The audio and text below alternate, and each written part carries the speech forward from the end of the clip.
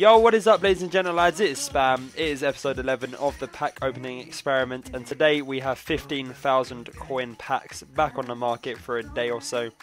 So we're going to open one premium gold pack and two jumbo premium gold packs. So I'll start off with the premium gold pack, first of three packs we're going to open today. This is the least likely to get something good, so let's get it out of the way. And as I predicted, yes! Go on, Guzan, you shithead. I've already got him as well.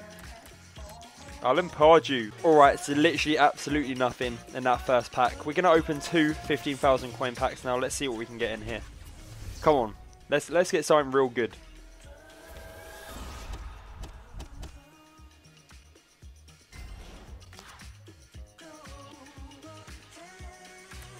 Six non-rare players and one rare player. How much is Fekir even worth?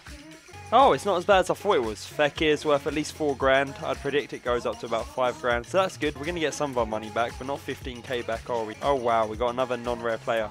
Okay, then. Our last 15k pack. Our last pack of the day. We've had 2 packs of crap. Let's get a really good player in this one. Come on. Let's see it. Let's see it. Let's see it. Go on. Oh, I saw the Portugal sign. I was thinking the Ronaldo. And we get absolute tripe. What is this? This is literally the worst thing in the world. Have we got anyone at the end of the pack?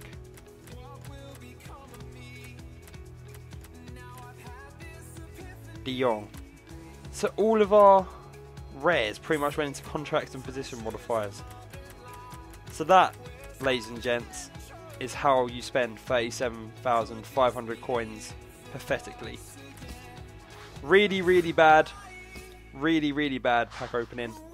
Come back tomorrow, see if I have any better luck. But until then, I'll see you soon.